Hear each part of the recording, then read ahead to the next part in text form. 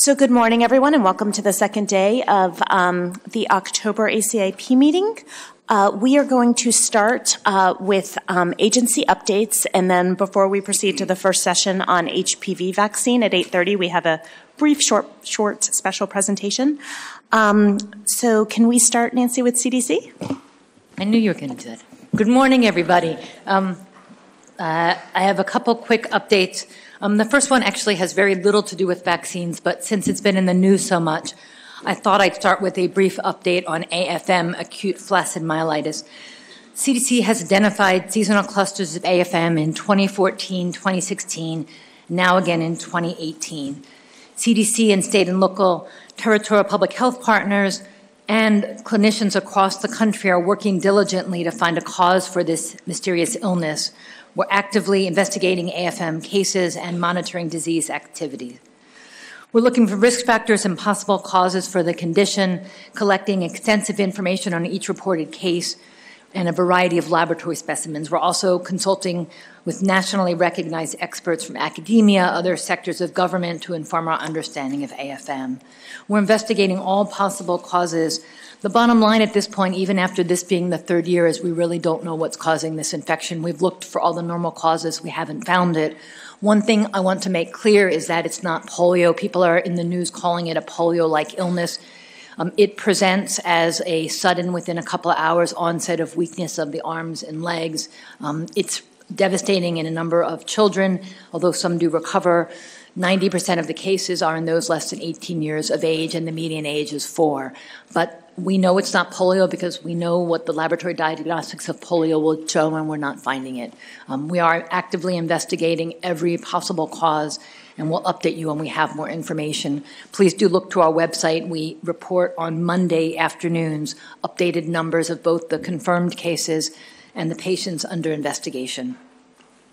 The second thing I just want to brief on is that last week we reported in the MMWR the annual results of our immunization coverage data. This is both the National Immunization Survey childhood coverage data and the kindergarten vaccination coverage data. The NIS data indicates that most U.S. parents are protecting their children from vaccine-preventable diseases by making sure they're getting recommended vaccines. But we are seeing an increase in the number of children younger than 2 years of age who are receiving no vaccines. That means that around 100,000 children under 2 years of age have not received any vaccines to protect them against potentially serious vaccine-preventable diseases. Parental choice may play some role, but CDC's data really suggests that many of these parents do want to vaccinate their children, but they may not be able to get vaccines for them. They may face hurdles like not having healthcare professional nearby, not having time to get their children to a doctor, and thinking that they cannot afford vaccines. As you all know, we have a vaccine safety net, and these kids are falling through our safety net, something that I'm very concerned about. And so we're going to be really looking closer at that. Finally, I just want to say, related to Jeannie's presentation yesterday about influenza vaccines, that we do have an app called Vaccine Finder. It's a free online service where users can search for locations that offer immunizations, and they can be used to track potential shortages of vaccines, something that providers and parents can use. We certainly don't want providers showing up at pharmacies and not missing an opportunity because the vaccines aren't there. I think I'll stop there. Thank you, Amanda. Thank you. Next, do we want to start with, can we start with IHS? Sure, good morning, thank you. Indian Health Service has been focusing a little bit more on childhood immunization coverage, and we're making some efforts to increase IHS childhood immunization rates. The IHS immunization program has been collaborating with the Great Lakes Intertribal Epidemiology Center and the Bemidji area IHS office on the Bemidji area child immunization project. And they held an in-person meeting in Minneapolis in August with immunization coordinators from IHS, Tribal, and the one urban facility in Chicago, along with staff from Great Lakes Intertribal Epidemiology Center, the Bemidji area IHS office, and the state departments of health from Minnesota, Wisconsin, and Michigan. The purpose of the meeting was to discuss strategies for increasing childhood immunization rates and to build capacity for providing education, training, and resources. Additional projects to further improve childhood immunization rates in other IHS areas are also being discussed. And I'll just add a little bit about flu. This is our second year now with a mandatory influenza vaccination policy for healthcare workers, and that seems to be going really strong. And more and more of our sites are also adopting sort of drive-up immunization clinics in their facilities. So they'll have certain vaccination days where folks can just drive up and they'll get the vaccinations that way for flu. And that's been a pretty popular thing. One of the barriers to that seems to be the CMS reimbursement for activities outside of the four walls. But most sites are willing to forego any kind of reimbursements if they have to protect their communities. So thank you. Wait, sorry, and we skipped the VA. I apologize. No report at this time since our last report. Thank you. Great. DOD? Good morning. The Department of Defense appreciates ACIP and CDC's continued inclusion of the DoD in this meeting and ACIP's working groups. I have three brief updates from the Department of Defense for ACIP's awareness, including a yellow fever supply update as well as two administrative notes. First, with respect to yellow fever supply, the DoD continues its due diligence managing yellow fever vaccine requests during the current manufacturer shortage, and there are no changes from our June 2018 report, and we continue to judiciously administer current DoD supplies to our beneficiary population.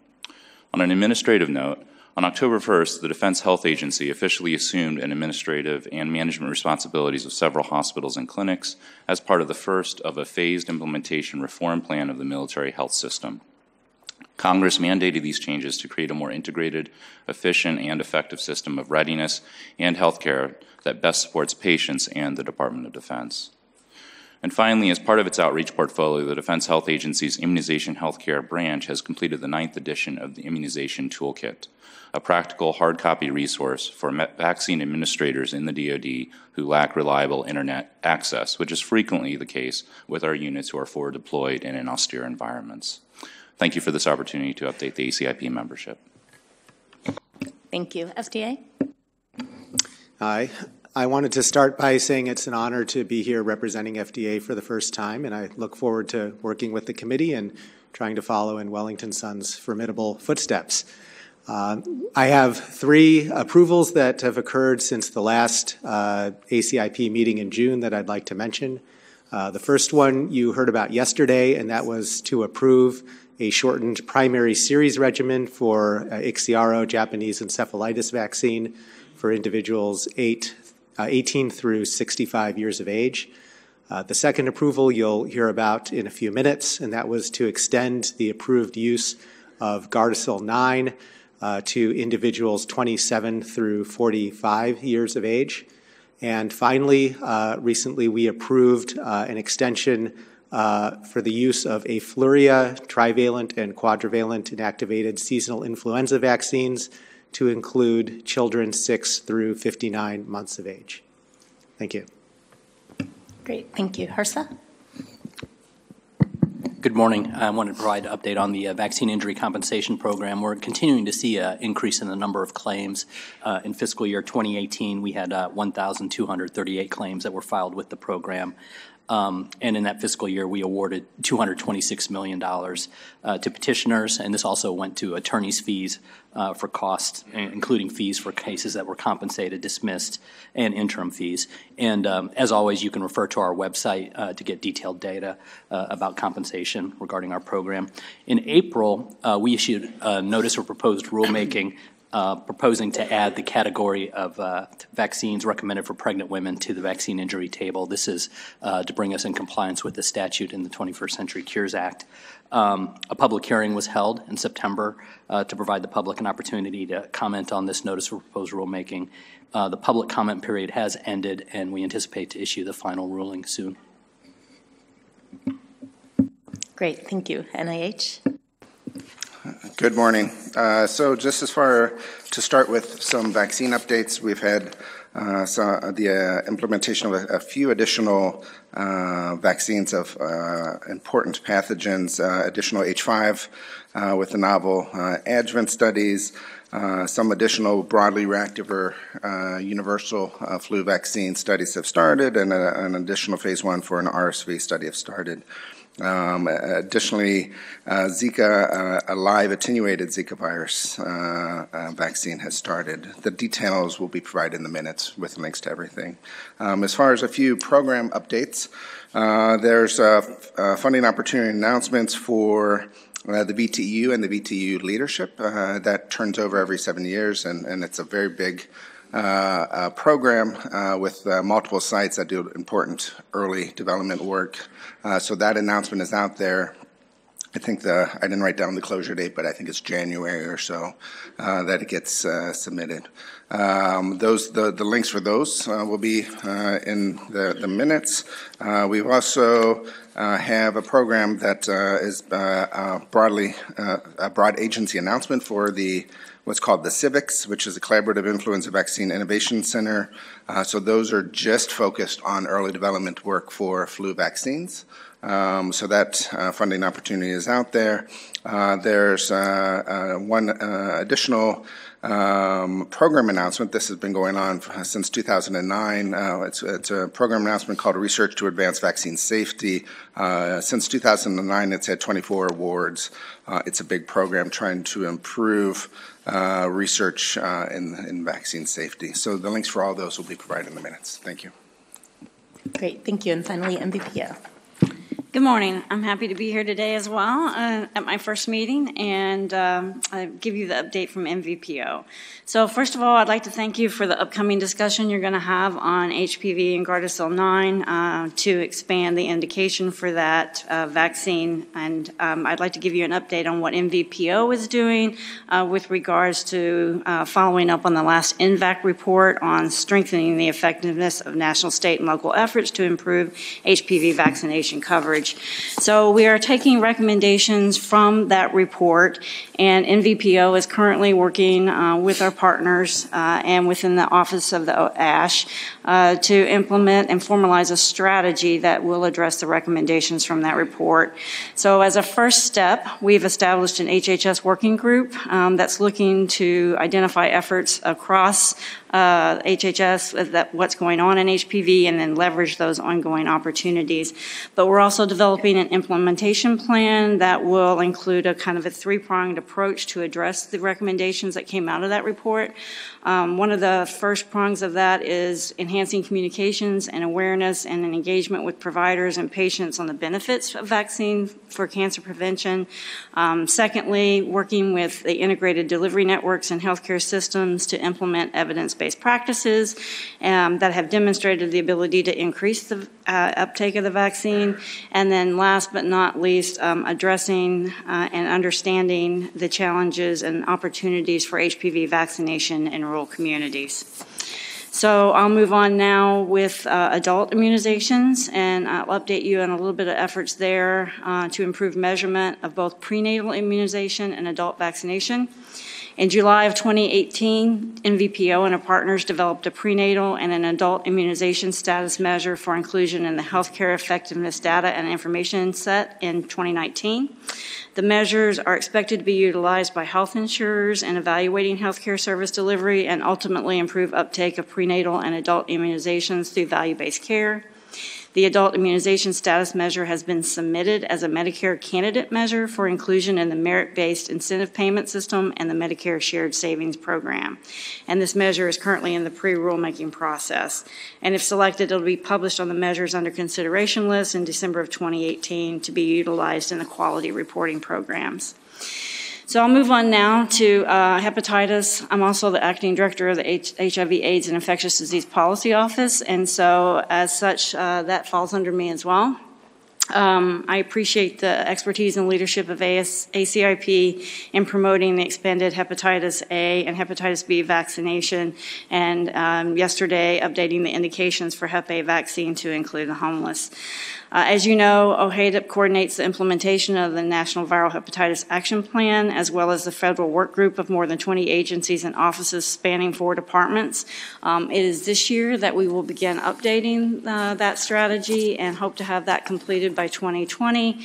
We are developing a plan and a timeline for that and for engaging not only our federal partners, but also the broader stakeholder communities for updating that strategy, and we'll be rolling out that timeline within the coming weeks. And then finally, I just wanted to say a few words about the National Vaccine Advisory Committee. NVAC convened last month, and its topics focused on vaccine innovation and HPV vaccination. And the presentations and webcasts from that meeting are available on the NVPO website at the September 2018 NVAC meeting page. And we will host our next public meeting on February the 5th, 2019 via webcast. And thank you. Great. Thank you all so much for those updates. Before we get started, I'd like to acknowledge 2 individuals who will be participating in their last meeting at this ACIP meeting. The first is Dr. Kathy Newsel, who has been our IDSA liaison for, you've been involved with ACIP for at least 16 years, and you have constantly been just an amazing force at these meetings. Your comments can frequently shift the direction of the discussion and really help focus us in on the key issues. And so for that, we can't thank you enough. She is no longer going to be at ACIP because she is going to be a new member of the Strategic SAGE, which is the WHO's Strategic Advisory Group for Immunization. And we know that the world will now benefit from your enormous expertise, and we can't thank you enough for being here. And we hope this isn't really your actual last meeting, but that this is just a break. The second person we would like to acknowledge today is Dr. Rafael Harpaz. He will be retiring from CDC today. You all know Dr. Harpaz as the herpes zoster force of CDC. He arrived to CDC in 1992 as an EIS officer. He's an adult infectious disease specialist. Prior to his embarking on the journey of zoster, he worked on international and domestic control of hepatitis, programmatic aspects of vaccine delivery, measles, bioterror surveillance, and smallpox vaccination, as well as varicella, mumps, pretty much every vaccine-preventable disease. And since 2004, he has been the lead for the zoster work group for ACIP, and he has, over the last couple of years, shifted those responsibilities over to Dr. Dooling, who will do an incredible job as he moves on. But Rafael has really just been, both to me personally, as well as to, I know, many of the members of ACIP and many of the CDC staff around us, just a huge mentor in terms of bringing together an incredible amount of science and thought and focus onto vaccine policy questions and how to balance all of the different aspects of decision-making and helping us make those decisions at ACIP. And so, Rafael, we have little something from you on behalf of ACIP. This is your first MMWR R&R signed by all the ACIP members, and we just wanted to acknowledge it. Thank you.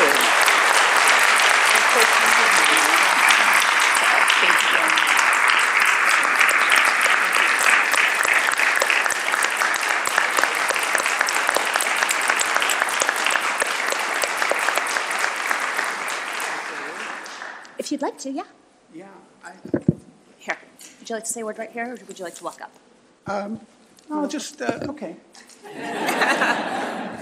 We have 5 minutes. Thank you all very much. My feelings are very, very mixed. I felt like I needed to put this down to keep it straight. It's been wonderful working on VZV and zoster all these many years. This family of viruses has evolved over the eons as a species as diverse as oysters to humans, causing asymptomatic infections at one extreme and driving people to suicide at the other due to pain. Zoster is a clinical entity that affects over 1 million people, mostly at the vulnerable stages of their lives, which I am entering. So this disease, and as you've heard me say on many occasions, the cause of the increases in zoster over the years is not really known, and we don't understand why 1/3 of people get zoster and the other 2/3 of people don't get zoster. So this disease has a huge burden, and it also is a fascinating disease which satisfies my ravenous curiosity. And on a more general note regarding the ACIP, it's been a real privilege to be able to work on vaccine policy these very many years, trying to make vaccine policy as beneficial as it could possibly be, both domestically and internationally. And it's been a real privilege and honor to work with you guys and the people who preceded you on this big endeavor, and I thank you all.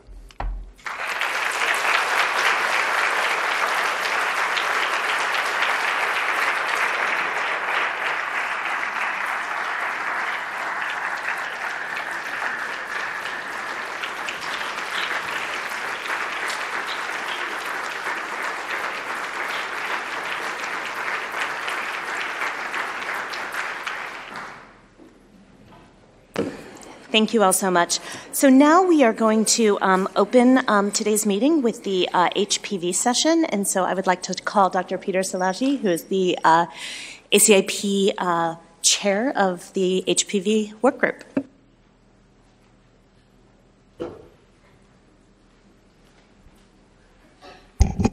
Good morning, everybody. It's a pleasure to introduce this morning's HPV vaccine session. So as you all know, the manufacturer filed SBLA in April of 2018 to expand the age indication for 9-valent HPV vaccine through age 45 years. FDA accepted the application in June, gave this a priority review, and as you just heard, approved the application on October 6, 2018.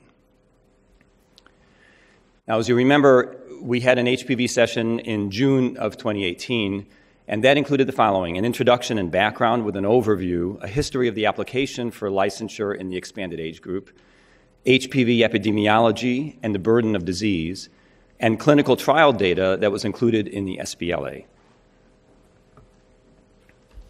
Since then, the HPV vaccine work group has been extremely busy with actually a couple of extra meetings.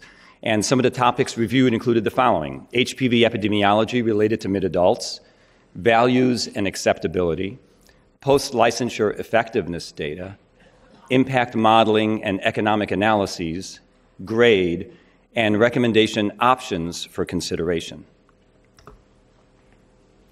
Now, a word about modeling and health economic analyses. 3 models are being used to provide evidence for this policy consideration. All are going through CDC ACIP economic review. Modeling adult HPV vaccination is very challenging, and there are differences in results across the models. You'll hear this.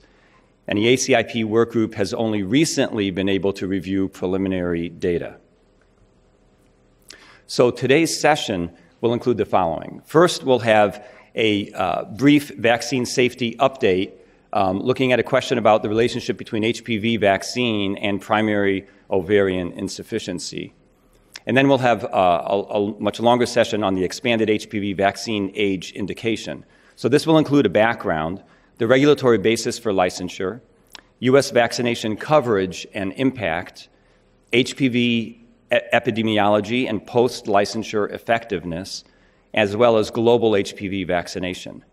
We'll cover grade, the impact and health economic analyses, and then discuss policy considerations. We won't have a vote today, but a possible vote in February.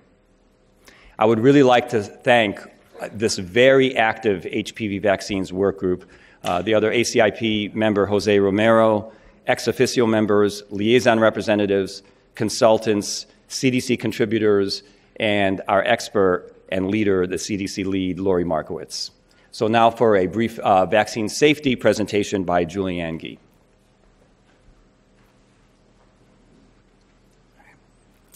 Good morning. This presentation is to update the committee on a recent publication of primary ovarian insufficiency and adolescent vaccination.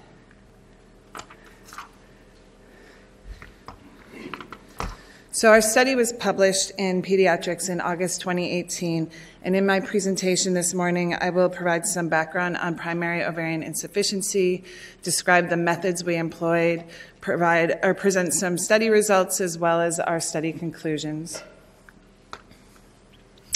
Primary ovarian insufficiency, or POI, is sometimes referred as premature menopause or premature ovarian failure. POI is characterized by the following before the age of 40 years: dysfunction or depletion of ovarian follicles, menopausal symptoms, or reduced fertility. Under the age of 20, POI is uncommon, with an estimated prevalence of 1 case per 10,000 females. Chromosomal abnormalities, including Turner syndrome, Fragile X syndrome, as well as genetic toxic cancer treatment, are known etiologies, and most POI is idiopathic but may be associated with underlying autoimmune and infectious diseases such as mumps. There have been many post-licensure HPV vaccine safety studies over the past 12 years, and many of these results have been reassuring. However, concerns surrounding fertility following HPV vaccine have developed after a small case series studies were published, as well as reports of POI following HPV vaccination being in the national media, as well as circulating in social media, as well as other internet sites. So as a result, we conducted a retrospective cohort study. And the objectives of this study were to identify and describe characteristics of POI in females 11 to 34 years, describe prevalence and age-specific incidence of POI, and to estimate the risk of idiopathic POI in females following quadrivalent HPV vaccination, as well as other adolescent vaccinations. Our study population included females age 11 to 34 years enrolled as members for at least 30 days at Kaiser Permanente Northwest, a vaccine safety data link site, between August 1st, 2006 and December 31st, 2014. We ascertained cases by first searching electronic health record databases for outpatient encounters of select ICD-9 diagnoses, which included codes for premature menopause, ovarian failure, and ovarian dysfunction. The first diagnosis in this study period identified was considered the index diagnosis. We then manually reviewed the medical record of presumptive cases to collect data on diagnostic and other laboratory testing, symptom onset, and other POI risk factors. Presumptive cases were excluded if they were miscoded, considered ruled out diagnoses, or when the medical record was unavailable. In addition, we excluded cases of POI with known causes, including cancer diagnoses, surgical menopause, and genetic conditions. All remaining idiopathic POI, presumptive POI cases were reviewed and then adjudicated by an OBGYN to confirm case status. The case definition used for this study was from the American College of Obstetrics and Gynecologists guidelines for the diagnosis of POI. And this definition includes the following criteria: menstrual irregularity for at least 3 consecutive months, and elevated follicle-stimulating hormone in the postmenopausal range, and low estradiol levels on 2 separate occasions. Many of our presumptive cases could not be classified using the ACOG definition because the diagnostic tests were not consistently ordered by the treating providers. So therefore, the clinical adjudicator was instructed to classify presumptive cases as probable, possible, and not POI, with the criteria noted under each classification type on this slide. As part of the medical record review, we recorded onset when it was noted in the medical record or estimated the onset date on the basis of other information documented in the medical record. Among the probable and possible POI cases, we conducted descriptive analyses as well as calculated prevalence and age-specific incident rates of idiopathic POI, And to estimate risk, we use time-dependent Cox proportional hazard modeling to estimate hazard ratios and 95% confidence intervals with the adolescent vaccines of interest. During our study period, we identified nearly 200,000 female members 11 to 34 years. And among these members, the following adolescent vaccines were received as noted on this slide. We identified 120 members with an outpatient coded diagnosis of premature menopause, ovarian failure, or ovarian dysfunction. 41 were excluded after initial review. After a second round of review, we excluded 26 cases with a known cause of POI, such as surgical menopause, chromosomal abnormality, or cancer diagnosis or treatment. The clinical adjudicator classified 7 cases as not POI, leaving us with 46 confirmed idiopathic POI cases, of which 33 were considered probable and 13 were considered possible. Among the 46 cases, the majority were white, non-Hispanic females, and this is reflective of the population at Northwest Kaiser Permanente. 20% had met the case definition for the ACOG definition. 17% had a comorbid autoimmune diagnosis. 13% had presented with primary amenorrhea, and 9% had a family history of POI. In more than half of our cases, symptom onset occurred in women ages 23 or older, as shown in the lower half of the second column. In more than half of the confirmed POI cases were patients who were diagnosed at age 27 years or older. And the median time from symptom onset to diagnosis was approximately 3 years. I will note that on the handouts there was a slight error, and so for symptom onset 27 to 30 years, it should be 22%. The prevalence of idiopathic POI in the study period was 2.31 per 10,000 female patients, and the incidence of diagnosed POI increased with age from a low of 0.87 cases per 1 million person months in the 11 to 14 year age group to a peak of 12.85 cases per 1 million person months in the 31 to 34 year age group. Among the 46 confirmed cases, 18 had a symptom onset prior to August 2006 and were excluded from the Cox models. The vaccine exposure status of the remaining 28 confirmed cases are listed on this slide. Note that 1 was vaccinated with quadrivalent HPV vaccine prior to symptom onset. And this slide just includes a little bit more information about this one case vaccinated with quadrivalent HPV vaccine. And she was 16 years old at the time of diagnosis and had received her 3rd dose of quadrivalent HPV vaccine approximately 23 months prior to her symptom onset date. In this case, symptom onset date was estimated as her first encounter for delayed menarche. We think that POI onset was likely to occur prior to this estimated onset date.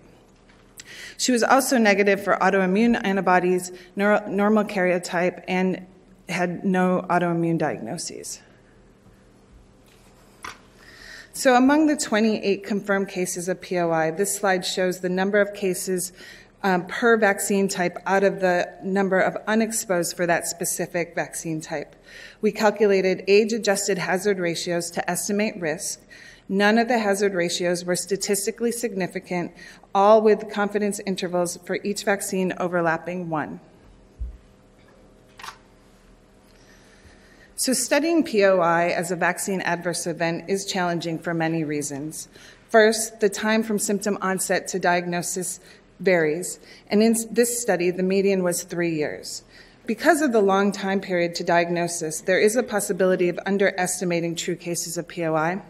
However, we consider this unlikely, as the majority of our cohort were members in the health system for more than 24 months with an average follow-up time of 5 years. Furthermore, the diagnosis of POI is difficult. Many patients did not undergo all the diagnostic testing to meet the strict ACOG definition. For example, many of our patients did not have 2 of the same hormonal tests performed on different occasions to meet the ACOG definition. And another challenge of this study, it was adequately capturing hormonal contraceptive use, which may mask symptoms and onset of POI and can underestimate true cases. We were unable to adjust for contraceptive use in our study because these data are not routinely collected. However, based on previous studies showing no differences in hormonal contraceptive use among vaccinated and unvaccinated women, we do not think that this did impact our study. So to our knowledge, this is the first population-based study in which POI was evaluated as a possible vaccine adverse event. In this study of nearly 200,000 young women, we found no evidence of increased risk of POI following HPV vaccination or other routine adolescent exposures. We believe that this study should lessen the concerns surrounding the potential impact on fertility from HPV vaccine or other adolescent vaccination. I'd like to thank my co-authors as well as the committee. Thanks. Great, thank you so much. We will move on to the next presentation. Dr. Lori Markowitz.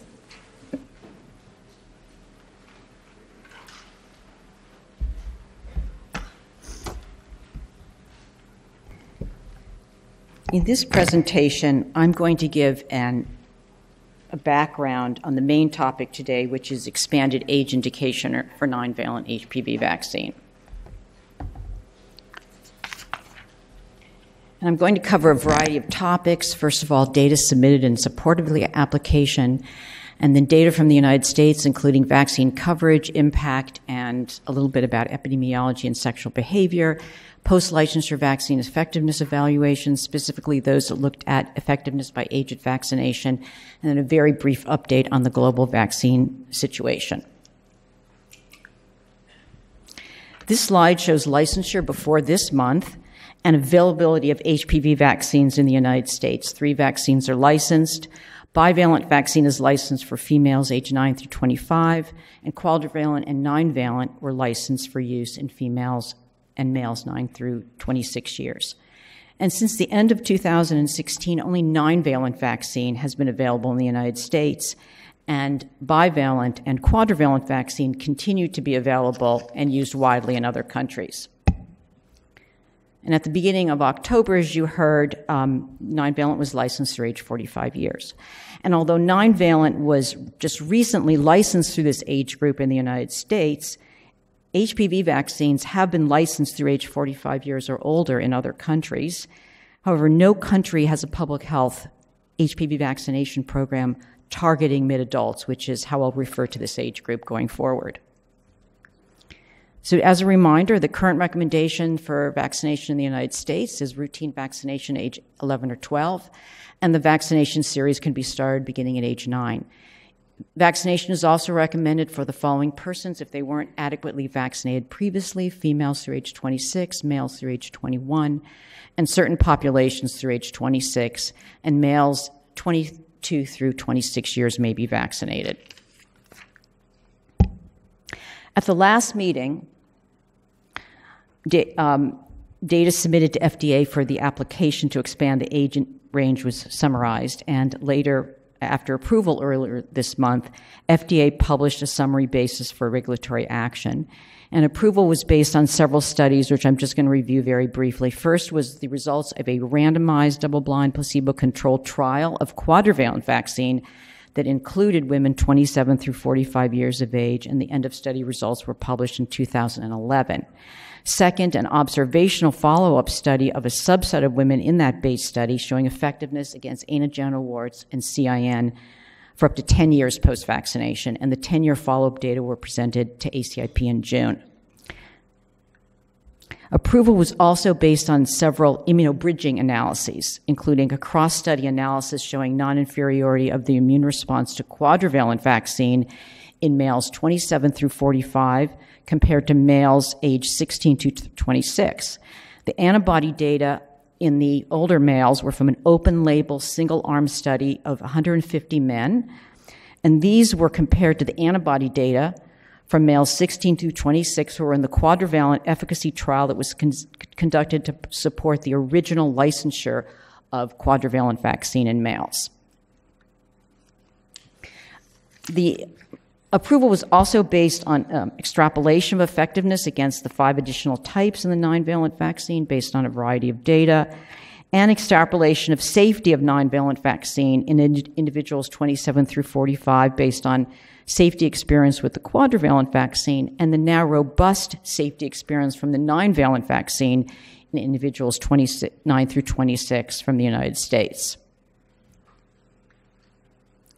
So I'm going to briefly review the randomized controlled trial in mid-adult women called Future 3 and the follow-up study that formed the major evidence in the application.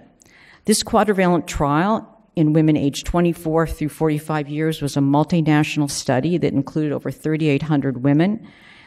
85% were 27 through 45 years of age. The primary endpoint was a combined outcome of vaccine type 6-month persistent infection or vaccine type CIN, grade 1 or worse, and women were followed for 4 years. Now, this slide shows both the per protocol and the intention to treat results for the combined endpoint and for CIN2+.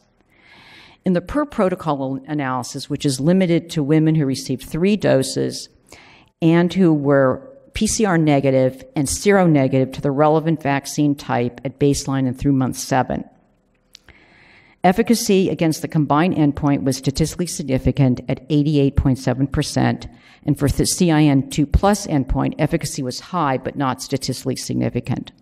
There's only 1 case in the vaccine group and 6 in the control group. In the intention to treat analysis, efficacy was lower for both endpoints. And remember, the ITT population includes women, even those who are DNA or serology positive for the relevant type at the time of enrollment. In this population, efficacy for the combined endpoint was 47.2%. And for CIN2, again, not statistically significant. After the base randomized controlled trial was completed, placebo recipients were offered vaccine, and 685 Colombian subjects who received quadrivalent vaccine in the base study consented to participate in the long-term follow-up for 10 years. Effectiveness was evaluated by incidence probability because there was no placebo group in this follow-up study. Primary effectiveness endpoint was vaccine type-related CIN or condyloma, and the primary analysis was a per protocol analysis. There were no vaccine type CIN or condyloma during follow-up. However, there were cases, although just a few, of non-vaccine type outcomes suggesting ongoing exposure to HPV during the follow-up period. Now, data considered for regulatory approval, which I just reviewed, as well as other data and data from other studies, are included in GRADE, and you'll hear the full GRADE presentation in the next presentation by Dr. Midas. Of note, there were no efficacy or immunogenicity data of 9-valent vaccine in persons older than age 27 years. The manufacturer is conducting a study of immunogenicity and safety of 9-valent vaccine in women 16 through 45 years of age, and the primary objective of this is to compare the antibody titers and adverse events at month 7 in women 16 through 26 with women 27 through 45, and the results are expected in the second quarter of 2019. Now, in this part of the presentation, I'm going to review data from the United States. This will include vaccine coverage and impact data and some data on epidemiology and sexual behavior. This slide shows estimated national vaccination coverage with HPV vaccine among adolescents aged 13 through 17 years from the National Immunization Survey from 2006 to 2017. At least 1 dose among females in orange and among males in blue. The routine recommendation for females was made in 2006 and for males in 2011. Coverage among females has increased gradually for at least 1 dose, reaching 69% in 2017. And coverage among males began to increase after 2011 when the routine recommendation was made. In 2017, at least 1 dose coverage was 63%, and you can see that the gap between females and males is narrowing very rapidly, and this gap was only 6 percentage points in 2017. And this slide shows 3-dose coverage through 2015 and up-to-date coverage through 2016 and 17. Up-to-date is the new measure that's been used since the 2-dose recommendation for persons starting the series before age 15. In 2017, up-to-date for females was 53%, and up-to-date for males was 44% in this age group. Now, NIS-Teen does not collect data for older individuals, and we do not have provider-verified data from other surveys in older age groups. The National Health and Nutrition Examination Survey, or NHANES, is one of the national surveys that collects self-reported data. And this graph shows self-reported data from 2015 in 9 to 59-year-old females. At least one dose coverage was highest among 14 to 19-year-olds and 20 to 24-year-olds, about 55%. And reported receipt of at least one dose was lower in the older age groups. And here you see the data for males. Coverage, at least one dose coverage, was highest in 12 to 13 and 14 to 19-year-olds, about 40%. And the differences in age between males and females is a reflection of the more recent recommendation in males and less time for vaccinated males to age into the older age groups. Now, I'm really showing the data from NHANES to highlight coverage in the older age groups relevant for our discussion today. The U.S. uses data from NIS-Teen to monitor coverage nationally in 13 to 17-year-olds using provider-verified data. In a comparable age group of 13 to 17-year-olds, the age group monitored in NIS-Teen, coverage in NHANES was lower, about 8 to 10 percentage points. The next few slides will show data on impact of our vaccination program. Now, these data are from NHANES again, where prevalence is being monitored through self-collected vaginal swabs. A decrease in vaccine-type prevalence in females was first detected just 4 years after introduction among 14 to 19-year-olds, where a 15% decrease was observed. And by 8 years after introduction, a larger decrease in vaccine-type prevalence was seen in 14 to 19-year-olds, and also a decrease of 61% in 20 to 24-year-olds. And no statistically significant decrease was observed in older age groups through 2014, and more data from this survey will be forthcoming. These data on anogenital warts are from females from 2006 to 2014 from private insurance claims. During this time period, there was a 61% decrease in the 14 to 19-year-olds, shown in red, and a 44% decrease in 20 to 24-year-olds, shown in green. A smaller decrease was observed in 25 to 29-year-olds starting in 2009, and not shown here, there was also a modest decrease in males 20 to 24 years starting in 2009. It's more challenging to monitor cervical precancers. These lesions are detected by screening and diagnosed by histopathology. Both screening recommendations and histopathology terminology are changing in the U.S. These data are from a 5-site population-based monitoring project that's collecting data on precancers and screening. Rates of precancers, CIN2+, among estimated screened women have decreased between 2008 and 2015 in 19 to 20-year-olds, shown in pink, and 21 to 24-year-olds, shown in red. Rates in screened women in older age groups, shown in the dashed lines, similar to findings from other studies, have been increasing. And these increases are felt to be due to longer screening intervals now recommended and or increased sensitivity of new screening and diagnostic tests. Now, we not expect to see declines yet in HPV attributable cancers, but we have good registries to be able to evaluate this. And here I'm just showing you the numbers and the burden in the U.S. This data are combining numbers from our registries and special studies of typing to be able to estimate the number of cancers attributable to HPV per year in the United States, using our most recent data from 2011 to 2015. CDC estimated that during this time, HPV caused about 33,700 cancers each year. Most HPV attributable cancers in women were cervical cancers, and most in males were oropharynx cancers. Of all HPV attributable cancers, 93% are attributable to types that can be prevented by the 9-valent vaccine. Now, this scheme schematic of the natural history of HPV at cervical sites provides context for our considerations on the expanded age indication. Incidence of infection peaks in the late teens and early 20s, and precancers in the early 30s, and cervical cancer in the late 30s and 40s. Because of this, vaccination in adolescents is important to prevent most infections and subsequent disease. Due to the complex natural history of HPV and many unknowns, modeling has really been crucial to provide guidance for vaccine policy. And this slide, which I also showed in June, shows results from applying a well-documented natural history model based on the U.S. data to address the question, what proportion of cervical cancers are caused by HPV infections acquired at different ages? And this model estimated that among all cervical cancers in the U.S., 50% are due to an HPV infection acquired by age 21, and 75% by 31. And this, of course, strongly supports routine vaccination at a young age to prevent the most infections, but also projects that some cancers are due to infections that occur at a later age. And less is known about the natural history of other HPV attributable cancers, and similar model projections have not been made for non-cervical cancers.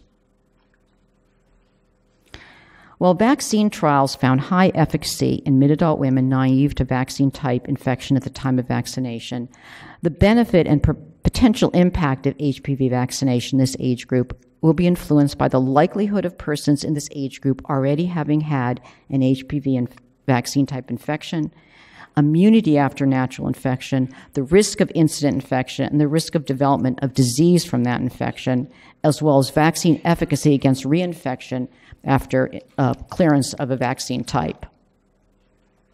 I'm going to show some data that we have from the U.S. on HPV epidemiology. This slide shows national data on any HPV type prevalence by age group and sex. Prevalence increases steeply in the late teens and early 20s with onset of sexual activity. And the rise continues through 20 to 24 in females and 25 to 29 in males. By sex, patterns of prevalence differ. For females, prevalence is lower in older age groups after 20 to 24, but among males, prevalence was similar in age groups 25 through 29 and older. It's important to note that when HPV is detected among adults, it indicates current infection, but one cannot distinguish between new, persistent, or redetection of a previously acquired infection. For both males and females, prevalence in older age groups is more strongly associated with lifetime partners than with recent partners, and much of HPV detected in older age groups is felt to be prevalent and not incident infection. I want to also remind everyone that these are cross-sectional data, and some of the differences by age group could be due to cohort effects. Now, do we have estimates on susceptibility to non-valent type infection in mid-adults? For this question, we looked at data from 2005 and 6, pre-vaccine era data, and the only years for which we have 9-valent serology in this national survey. And it's important to remember that DNA and antibody are really imperfect measures of current and past infection, and both depend on the sensitivity of the assays. And importantly, not all persons develop detectable antibody after infection. And development of antibody is higher than males and females, and it's also type-specific. This slide shows any 9-valent HPV type DNA detection in females by 10-year age groups in yellow and seropositivity in purple. And the top line is DNA or seropositivity. DNA positivity in yellow was highest in 20 to 29-year-olds, just over 20%. And seroprevalence is substantially higher than DNA prevalence in all age groups, since most infections clear DNA will underestimate past infection. Among 20 to 29-year-olds, about 45% had serologic evidence of exposure to at least one of the 9-valent HPV types. DNA prevalence and seroprevalence decline with increasing age. Declines in prevalence are thought to be due to clearance of infection and less exposure, and antibody declines due to titers falling below detectable levels, but again, these could be due to cohort effects. And in the top line, you can see the measure of any 9-valent HPV DNA or seropositivity. And with this combined measure, over 50% of 20 to 29-year-olds had evidence of infection or past exposure with at least one type. And since only 50 to 70% of females who have infection develop antibody, the proportion in this age group with either current or past infection is substantially higher and could be as high as 90%. However, no one had evidence of infection or past exposure to all 9 HPV types. And on the right is the seroprevalence among males. We do not have DNA from this time period.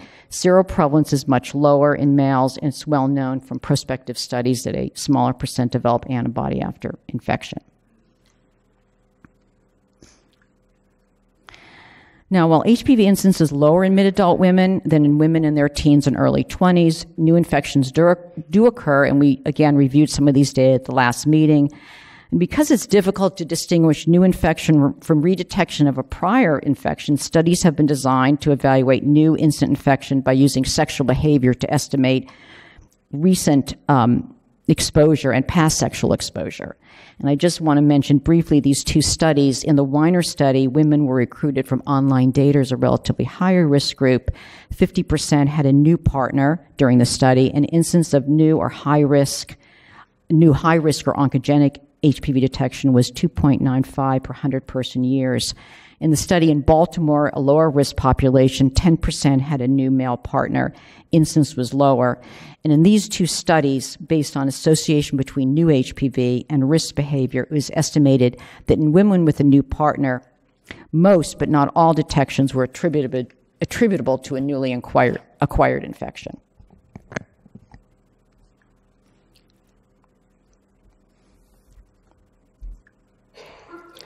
Now, because a recent new partner is a risk for acquiring HPV, we looked at the percent of females and males in the United States with a new partner in the last year by age group. Females on the left, the percent with a new partner in 20 to 24-year-olds was 31.9%, and this decreased with increasing age. And similarly for males on the right, in the youngest age group, 20 to 24, 39.6% had a new partner in the last year, and this also decreased with increasing age. Now, much of the change in sexual behavior, of course, is due to marital status, and this shows marital status by 5-year age groups for females. Categories are never married in orange, married in darker blue, not married but living with a partner in the light blue, and widowed, divorced, or separated in yellow at the top. While 17% of 20 to 24-year-olds were married, this increased to over 50% by 30 to 34 years and over 60% by 40 to 44 years. And the percent widowed, separated, or divorced increases with increasing age. The data are slightly different for males, but show generally similar trends. And these are the data of at least one partner in the past year by sex and age group, and also stratified by marital status, looking at married or living with a partner versus the other age groups, and the other categories, and you can see, as expected, the percent with a new partner is markedly lower in those married or living with a partner, and is lower with increasing age in both categories. So, understanding the potential benefit of vaccination in mid-adults is complex. HPV is common. Infection occurs soon after sexual activity. There's challenges in studying HPV incidence, and HPV detection cannot distinguish between new, persistent, and redetection of infection.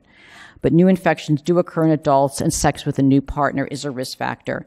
The percent of adults with a new partner last year decreases in older age groups. Contributing to the complexity of this issue is that not all individuals develop antibody, and this is lower in males and females. There's uncertainty about immunity after clearance of infection, and importantly, no protective level of antibody has been identified. In the next part of this presentation, I'm going to talk about vaccine effectiveness studies.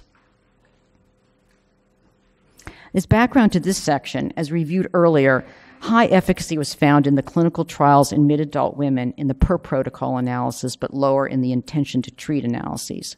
Women who included women who were positive at the time of vaccination. And the ITT population might be a better reflection of effectiveness that would be observed in a catch-up program in this age group. Effectiveness studies can also provide information on the real-world effectiveness of vaccine and vaccination program, and studies in countries with catch-up vaccination have been able to evaluate effectiveness by age of vaccination.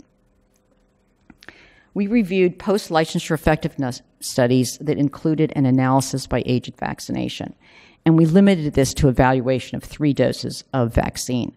And we extracted basic information including design, age at outcome, and vaccination, and buffer period.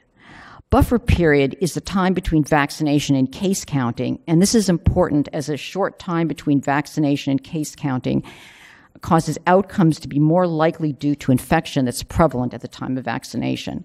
And studies with different buffer periods could produce different results. And shorter buffer periods can result in an underestimation of vaccine effectiveness in some age groups. 11 studies were identified and reviewed. 2 evaluate vaccine type prevalence, 5 anogenital warts, and 4 cervical lesions. And the countries where these evaluations were done are listed on the slide, and I'm going to discuss these outcomes separately. First, outcomes of vaccine type prevalence. Both of these studies included women who were being screened for cervical cancer and were conducted in the US and Scotland. One study was using quadrivalent and one bivalent. Both evaluated prevalence among women in their 20s, and the forest plot of results by age of vaccination are shown. For both studies, prevalent reduction was greater for vaccination at the younger age group. The first study looked at just 2 groups, less than 19 and greater than equal to 19. And the second was a large national study that was able to evaluate data by individual year of age at vaccination. For those vaccinated at 12 to 13 years, the risk reduction was 0.11. And for those 18 or older, it was 0.71. There were 5 studies that examined the outcome of anogenital warts, conducted in Sweden, Belgium, the United States, and Canada. And you can see some of these use these large population-based health registries. All studies were done in countries that introduced quadrivalent vaccine. The first study looked at multiple different age groups from 10 to 13 to greater than or equal to 27. And the largest risk reduction was among those vaccinated at 10 to 13, and there was no risk reduction in those vaccinated in the oldest age group. In the last 2 studies, the relative risk was greater than 1 among those vaccinated in the oldest age group, and this was statistically significant in one study. In that study, conducted in one province in Canada, the authors actually state that in the older age group, higher risk women were targeted for vaccination at the beginning of the program. And I want to note that in all of these studies, there are few data on risk factors, and adjustment for differences in vaccinated and unvaccinated individuals was very limited.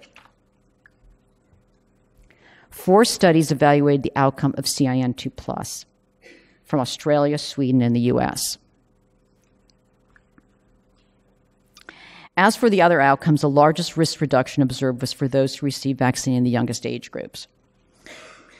In 3 of the 4 studies, the confidence intervals crossed 1, and no significant reductions were found for women in the oldest age category. In summary, 11 studies were reviewed, conducted in 6 different countries. All found lower effectiveness with increasing age at vaccination, and 7 found no effectiveness in the oldest age group. Now, intention to treat analyses in the vaccine trials can help explain some of the findings in these post-licensure effectiveness studies. As in the post-licensure effectiveness studies in catch-up age groups specifically, the ITT population includes individuals who had vaccine-type infection at the time of vaccination.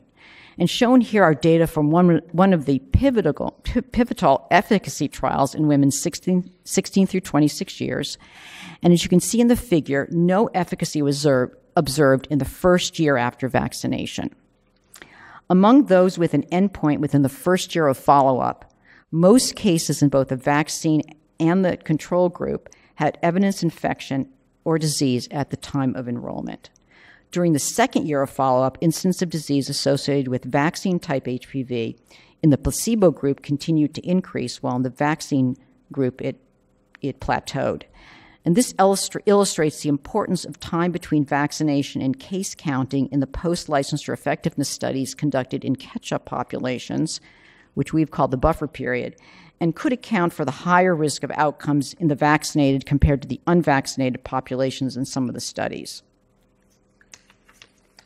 In conclusion, for this part of my talk on vaccine effectiveness, the estimated vaccine effectiveness was lower with increasing age, and this is expected due to the higher prevalence at the time of vaccination in older age groups. And there are methodologic challenges for evaluating vaccine effectiveness. There are biases due to differences in vaccinated and unvaccinated persons. Some findings could be the result of higher risk individuals being targeted for vaccination. This was specifically reported in one of the studies. And finally, time between vaccination and case counting likely impacts the ability to observe vaccine effectiveness in the oldest age groups. Because of this, effectiveness, particularly in the oldest age groups, is likely underestimated. Nevertheless, these data support the importance of vaccination in early adolescence. So now I'm going to talk very briefly about the global HPV vaccine, some issues around global HPV vaccine. This map shows countries with HPV vaccine in their national immunization program as of 2008.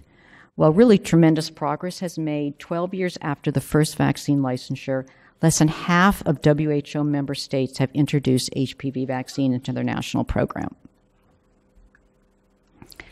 This slide, a little bit complicated, shows introductions by country category. High-income countries, countries that procure vaccine through the Pan American Health Organization. The third bar is non-Gavi and non-PAHO procuring countries, and then Gavi countries, the lowest income countries. And at the bottom is the HPV-associated disease in those countries. Middle income, which is the third bar, and Gavi countries lag far behind high-income and PAHO procuring countries in introducing HPV vaccines. Countries that have introduced HPV vaccine account for only 25% of the global target population, and only 13 Gavi countries have introduced, and those countries have over 50% of the disease burden. And middle-income countries, those non-Gavi, non-PAHO, only 39% have introduced, and those account for a greater disease than high-income and PAHO countries. And there are many reasons for the lag in vaccine introduction, but one encouraging thing is in the past 2 years, there's been an increasing interest in vaccine introduction in many low-income countries. Because of this increased interest in introduction, and also because of a 2017 WHO recommendation that countries that introduce vaccine do so initially with a multi-age cohort of 9 to 13-year-olds in the first year of the program, the current HPV vaccine supply is insufficient to meet the demand, and some countries have had to delay or will have to postpone introductions. These data are from a recent WHO report that displays current and forecasted demand and supply. The demand caused by routine and the multi-age cohort vaccination is shown in the 2 shades of green. The supply is shown in yellow. Current supply is the dark yellow. And the supply due to potential new manufacturers in advanced stages of clinical development is shown in the light yellow. This report projects that the imbalance of demand and supply is forecasted to grow and remain through 2023 due to an increased number of countries planning HPV vaccine introduction. And from 2024 onward, the supply is expected to meet demand. Well, there's a global shortage of HPV vaccine at the current time in the United States. There's no current and no expected future vaccine shortage. So in summary, I covered a lot of information. First, some data submitted to FDA to support the expanded age range, specifically the randomized controlled trial, which found high efficacy in women naive to vaccine types, but lower efficacy in the intention to treat. Second, data to inform U.S. policy considerations, including coverage, which is increasing in adolescents, and impact of the vaccination program, which has been observed mainly in teen and young adult females. Most adults have been exposed to at least one non-valent type, but not all types. Incidence is lower at older ages, but new infections do occur in adults, and sex with a new partner is a risk factor. Post-licensure effectiveness studies show lower effectiveness with older age at vaccination as expected due to more individuals having already been infected at the time of vaccination. In terms of global HPV vaccination, less than 50% of countries have introduced vaccine. There's currently a global vaccine shortage that is limiting introductions in some countries, and there's no current shortage in the United States. I'd like to thank the many people on my team and around CDC who helped with this presentation, and all of the people on the ACIP HPV vaccine work group and other contributors. Thank you so much. I think we're going to try to get through these presentations so that we can have plenty of time for discussion, but is there any very quick clarification questions that anyone has? Can we move on? Great. Thank you. Dr. Midas?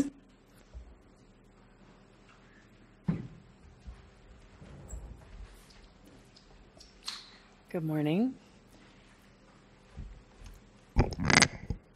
I'll be presenting the grade for HPV vaccination of mid-adults. This presentation includes the PICO question and outcomes of interest, evidence retrieval methods, list of included studies, outcomes data for efficacy, immunogenicity with supplemental immunobridging data, and harms, and then scores evidence types and provides an overall summary of the quality of evidence. The work group's main policy question, or PICO question, was: should catch-up vaccination with HPV vaccine be recommended for primary prevention of HPV infection and HPV-related disease in U.S. adults aged 27 through 45 years who were not vaccinated previously at the routinely recommended age? The population of interest is U.S. adults aged 27 through 45 years, which we're calling the mid-adult age range. The intervention is vaccination with the complete 3-dose series of HPV vaccine. And note that data were considered for all 3 licensed HPV vaccines, but only 9-valent vaccine is available in the United States. The comparison is no HPV vaccination, and the outcomes of interest include important and critical HPV vaccine-related benefits and harms and are listed in detail in the next 2 slides.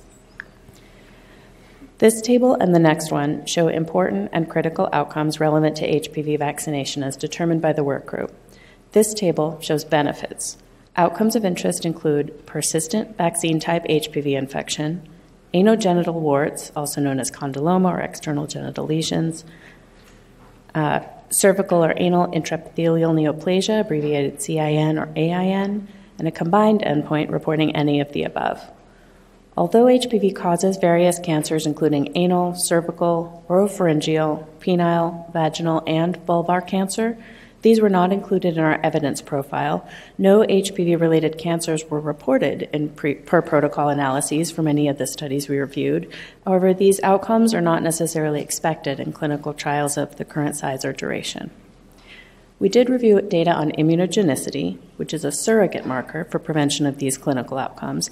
And these include rates of seroconversion, which means having any detectable vaccine-type antibody after vaccination, and geometric mean titers, or GMTs, which quantify antibody levels. In the second column, only HPV-related cancers and precancers such as CIN2+ were considered critical outcomes. Anogenital warts were considered important rather than critical because they're not life-threatening, and persistent HPV infection, mild dysplasia such as CIN1, were considered important rather than critical because most cases regress without treatment. Immunogenicity is a surrogate marker for clinical efficacy and was also considered important. This table shows harms. Outcomes of interest include serious adverse events, any or those that were vaccine-related, and deaths, any or those that were vaccine-related. For evidence retrieval, we conducted a systematic review of HPV vaccine clinical trials in Medline, Embase, CINAHL, the Cochrane Library, and clinicaltrials.gov, published between 2006, when the first HPV vaccine was licensed in the United States, and last week. And we were specifically looking for clinical trials of HPV vaccination in 27 through 45-year-olds, and the exact search terms will be listed on the next slide.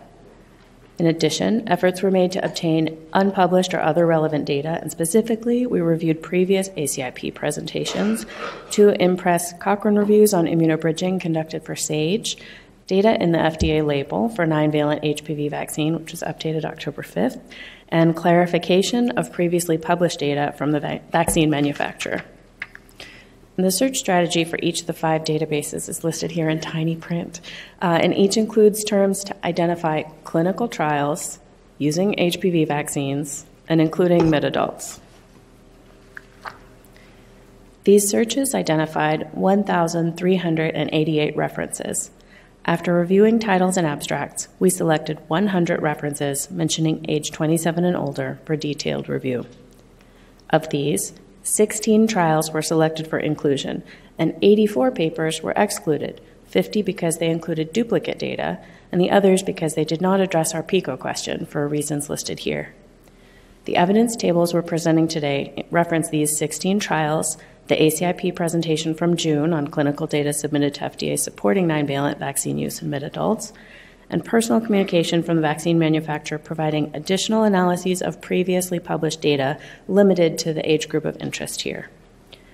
Supplemental data for immunobridging included an additional 6 articles reporting immunogenicity and efficacy data from young adults, and 2 ACIP presentations from February on 9-valent vaccine safety. For ACIP, evidence types are ranked either 1, high, 2, moderate, 3, low, or 4, very low. And initial evidence types in grade are either a type 1 for randomized controlled trials or else a type 3 for observational studies. Included studies. Since no studies have specifically examined use of 9-valent vaccine in the mid-adult age range, the included studies involve either quadrivalent or bivalent vaccine, plus supplemental immunobridging data. For quadrivalent vaccine, there were 7 included trials. When multiple references are listed in the same row, it means they report data from different time points in the same study. Note in the first row, the Luxembourg 2018 reference is the ACIP presentation on the observational long-term follow-up study after the base randomized controlled trial was complete. Of the included studies, 3 were randomized placebo-controlled trials, and 4 were observational trials since they did not include a control group. These are pretty large trials from multiple countries, each with hundreds to thousands of participants and lasting for months to years. Most included women only, but 2 of the smaller trials focused on men. And note that throughout we took a conservative approach of grading the per protocol results for benefits since, as you just heard, the intention to treat results depend on HPV prevalence and past exposure at the time of vaccination, and this varies by population. And we also graded intention to treat results for harms. For bivalent vaccine, there were 4 included trials. 2 were randomized placebo-controlled trials, and 2 were observational trials since they did not include a control group. And again, these are large trials from multiple countries, each with hundreds or thousands of participants and lasting for months to years. And all of the bivalent vaccine trials included women only. Supplemental data may not directly address the PICO question and is not included in the formal grade scoring, but it may be helpful for decision making. And here we included immunobridging data by age group and by vaccine. Across the top, 2 analyses compared immunogenicity of quadrivalent vaccine among mid-adults versus young adults and showed non-inferior immunogenicity. The trial in males in the top row also included clinical efficacy outcomes. In the middle, 2 trials compared immunogenicity of 9-valent HPV vaccine versus quadrivalent HPV vaccine and showed non-inferior immunogenicity. And across the bottom, 2 surveillance systems report post-licensure safety data for 9-valent vaccine in the United States. And here are the studies providing evidence regarding benefits. First, the efficacy studies for each clinical outcome, and then the immunogenicity studies. This set of tables shows the vaccine administered on the left, the reference and the outcome being evaluated in the middle, and the results for both the vaccine group and the comparison group toward the right. The right-hand column in bold gives the observed efficacy after comparing the 2 groups. For HPV infection persisting at least 6 or 12 months, in 3 RCTs, HPV vaccines had an observed efficacy of 88.8 to 91.4%, and the confidence intervals were all positive. Remember that for benefits, we used grade only for per protocol results, and the intention to treat results would have had lower observed efficacy, as you heard in Dr. Markowitz's presentation. For anogenital warts, in 2 separate RCTs and an observational follow-up, HPV vaccine had an observed efficacy of 100%, with a very wide confidence interval that includes the null. The long-term follow-up study could not calculate efficacy because there was no placebo group left after everyone who completed the base study was offered vaccine. And the second RCT could not calculate efficacy because no cases of anogenital warts were observed after 48 months in either the vaccine group or the placebo group. For vaccine type-related CIN of any grade, in 3 RCTs, HPV vaccines had an observed efficacy of 83.7 to 100%, and the confidence intervals were all positive. There was no placebo group in the long-term follow-up study.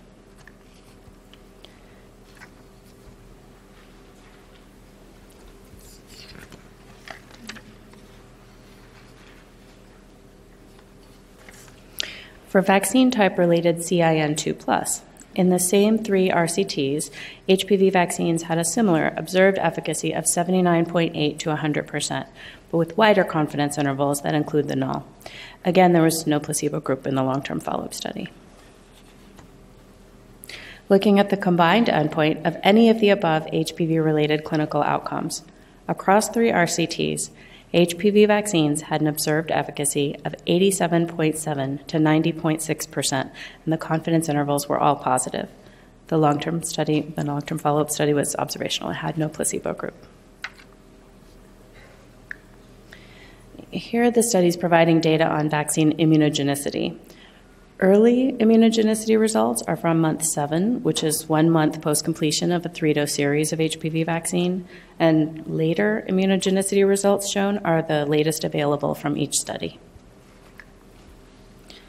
This set of tables shows the vaccine administered on the left, the reference and the vaccine type antibody in the middle, along with the number of months. The columns in the middle show the number and percent of people who became seropositive after receiving vaccine, in bold, and the right-hand column shows GMTs quantifying the amount of antibody detected. For early immunogenicity of quadrivalent vaccine, across 5 studies, seroconversion ranged from 93.6 to 100%, and GMTs were high.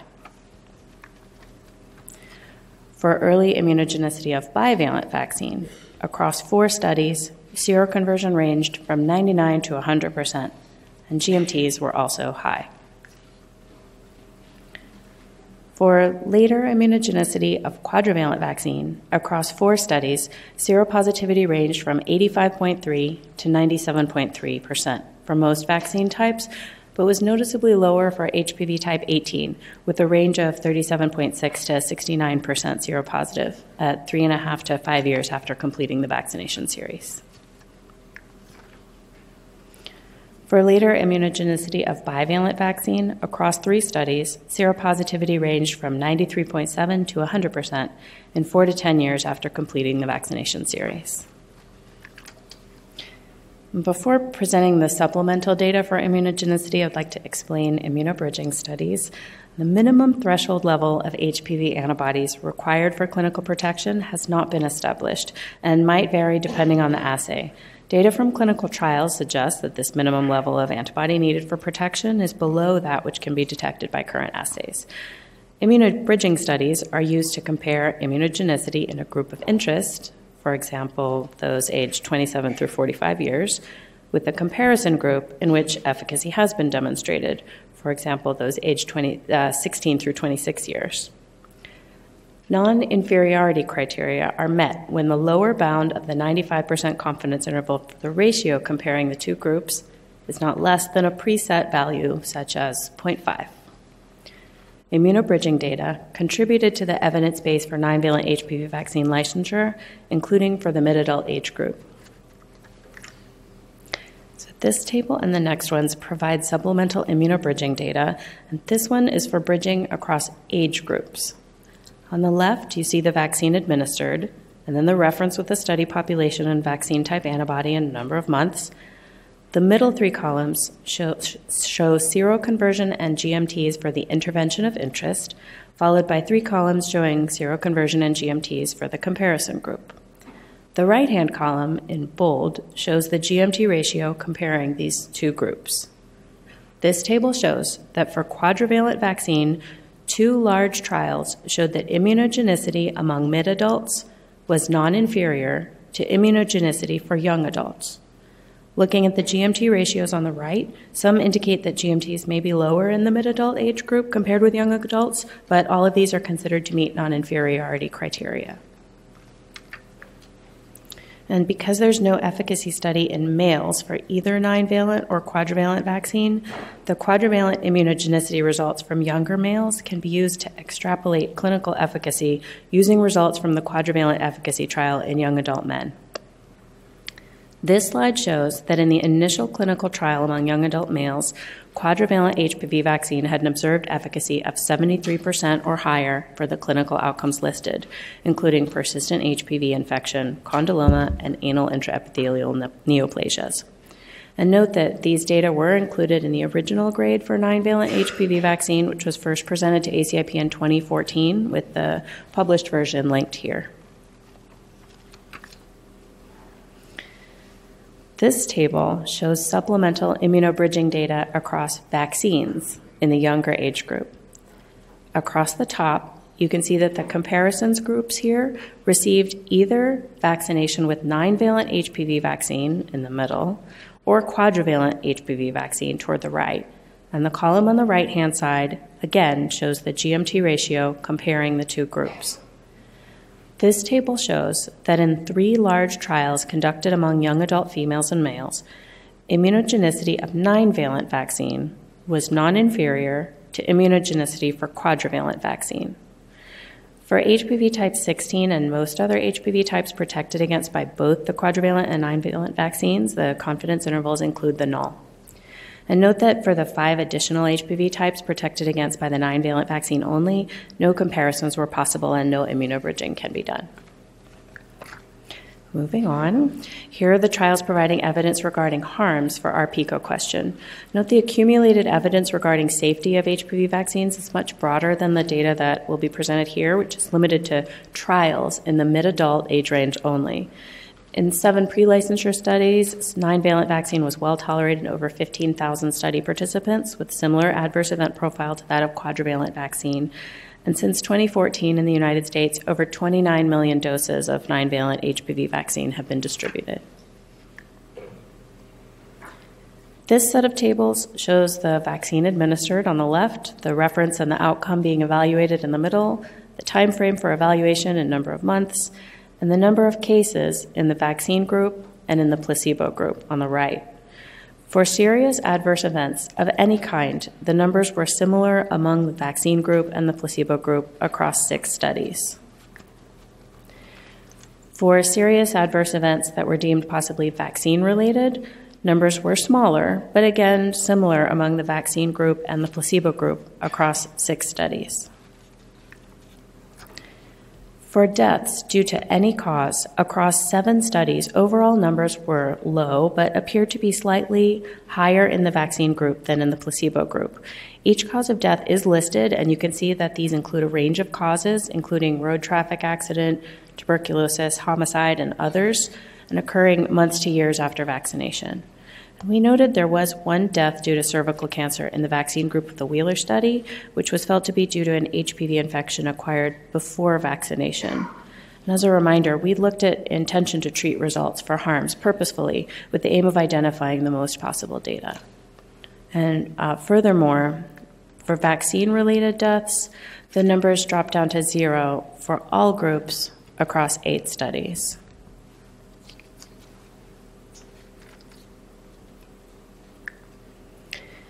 Two previous ACIP presentations summarized safety data on 9-valent HPV vaccine, and this slide summarizes U.S. post-licensure safety data for over 29 million doses of 9-valent vaccine.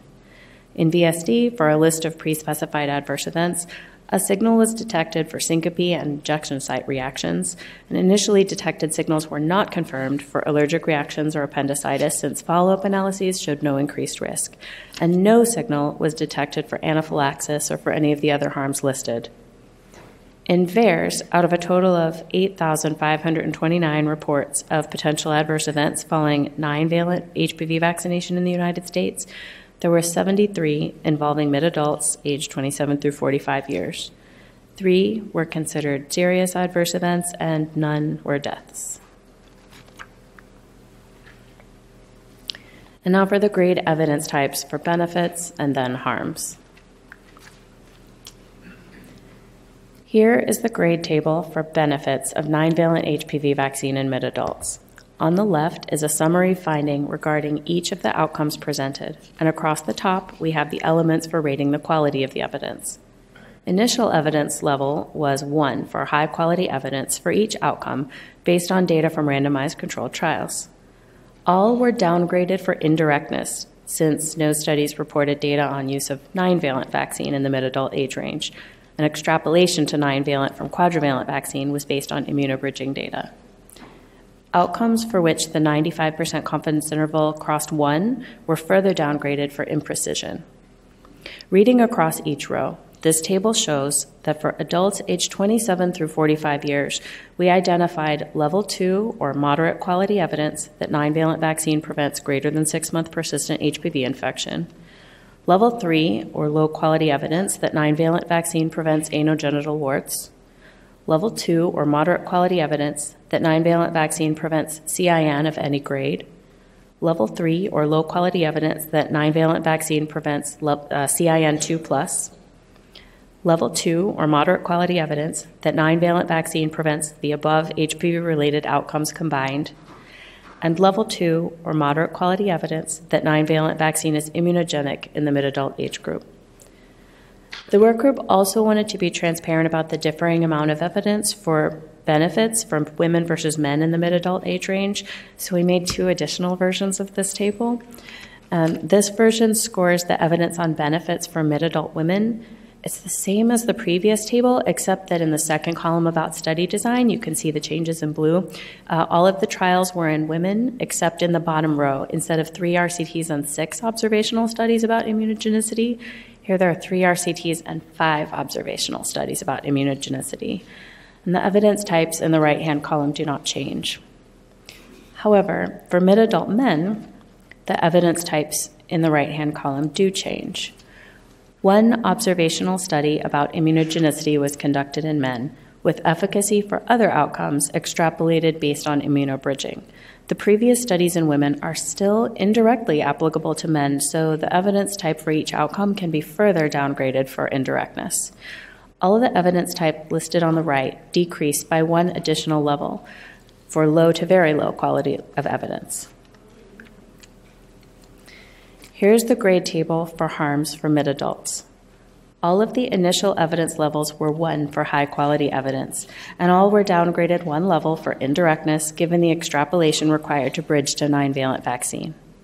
Reading across each row, this table shows that for female and male adults aged 27 through 45 years, we identified level 2 or moderate quality evidence that there were similar numbers of severe adverse events with 9-valent HPV vaccine versus placebo and few vaccine-related severe adverse events. And level 2 or moderate quality evidence that there were similar numbers of deaths with 9-valent HPV vaccine versus placebo and no vaccine-related deaths. In summary, for benefits, comparing HPV vaccine for mid-adults aged 27 through 45 years versus no vaccination, 9-valent vaccine is more efficacious against HPV-related outcomes than no vaccination, with level 2 or moderate quality evidence for women and level 3 or low quality evidence for men. And 9-valent vaccine is immunogenic, with level 2 or moderate quality evidence, and the overall evidence type for benefits is level 2. For harms, Comparing HPV vaccination for mid-adults aged 27 through 45 years versus no vaccination, there were similar harms among people receiving placebo versus 9-valent HPV vaccine, which, with level 2 or moderate quality evidence, there were few vaccine-related serious adverse events and no vaccine-related deaths. The overall evidence type for harms is also level 2. And here are all the references cited in this presentation. And I'd like to acknowledge the members of the HPV vaccines work group and CDC contributors. Thank you. Thank you so much. Any questions, clarifications before we move on? Okay, we'll move on to Dr. Chesson.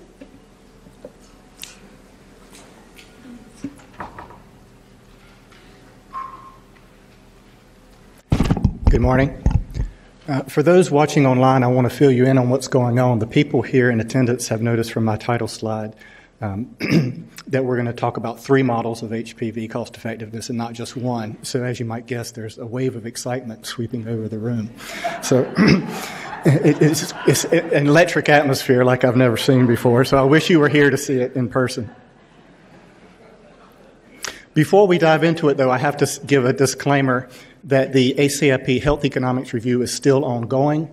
Normally, the completion of the review is required before we give this information, but we've been granted a waiver in order to let you know where we stand with the HPV modeling.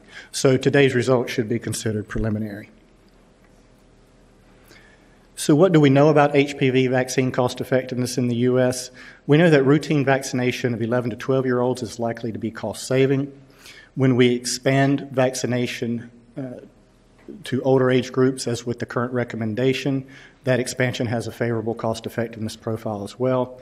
And we know that vaccination of adults becomes less cost-effective as the age of vaccination increases, the age at vaccination increases. So the new cost-effectiveness question now that we have to answer is, what is the cost-effectiveness of mid-adult vaccination? So specifically, what is the cost-effectiveness of extending the upper recommended age of catch-up vaccination to as high as 45 years?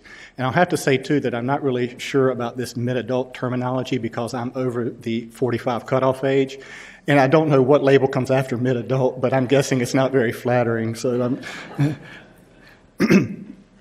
So for the talk today, what I'll do is briefly give a summary of cost-effectiveness ratios for other vaccines in order to put the mid-adult cost-effectiveness ratios in perspective. I'll give an overview of the 3 models that we're using for non-valent, and I'll show the results of one particular model, and then I'll compare the results across 3 models. So what I've done is to compile cost-effectiveness ratios from ACIP publications. And this shows the childhood vaccines. Many other childhood vaccines have been shown to be cost-saving, but because they were not noted as such in the ACIP reports, they're not included in the table. Moving on to the adolescent and adult vaccines, there's a big range for these adolescent vaccines, ranging from cost-saving for Tdap to $100,000 to $200,000 per quality-adjusted life-year gain for influenza, and then meninge B with the cost per quality gain ratios of over $1 million. And then for adults, there are some vaccines that are cost-saving, such as influenza, and also zoster seems to have a very favorable cost-effectiveness ratio. This table shows the HPV vaccine strategies that have been evaluated over time. And when we first started out, we estimated that vaccination of adolescent females would cost $5,000 to $30,000 per quality. Recent studies we've looked at, for example, comparing 9-valent to 4-valent and found that was cost-saving, and 2 doses was cost-saving compared to 3 doses. So that's why early on we did not say that HPV vaccination was cost-saving, but the reason we do now is because of the 2-dose schedule and the 9-valent vaccine, among other issues. So now I'll move on to an overview of the 3 models that we're using for 9-valent vaccine. Before doing so, I just wanted to show a schematic of a hypothetical HPV model just to indicate, to give you a flavor of how difficult it is to do these models. We have to take into account HPV transmission. Things like that also require accounting for natural immunity. We also have to think about the natural history of disease, also cervical cancer screening, and then we have a variety of the outcomes attributable to HPV. This would be difficult enough if there were just one type, but we have all the types in the vaccine. And then we have to think about cost and quality of life impacts of these outcomes. So the message here is that the modeling is very hard. So later on in the presentation, if the results of the model don't happen to quite line up across the models very much, hopefully you will be understanding. So this is the three models of nonvalent vaccination that I'll be presenting today. There's the U.S. HPV advised model, the simplified model, and the Merck model. And now I'll move on and describe these models in a little bit more detail. All three of these models are dynamic. That means they include transmission or herd effects of vaccination. All of the models include a wide range of health outcomes, such as cervical and other cancers. One difference is that the HPV advised model does not include RRP. All of the models apply recently published, updated direct medical cost estimates for HPV-associated cancers, and all of the models use updated vaccine costs. The simplified model has been used to examine a wide range of HPV vaccination strategies. The results have often been similar to those of the more complex models. And the model has been very useful, but it's not always suitable or sufficient for all of the analyses we need to do because of the key simplifications. And because of this, we have been collaborating with the HPV advised modelers from the University of Laval in Canada to address the full range of ACIP needs. So this HPV advised model, as I mentioned, it's developed initially for Canada, and then we've had it funded the adaptation of the model to U.S. data.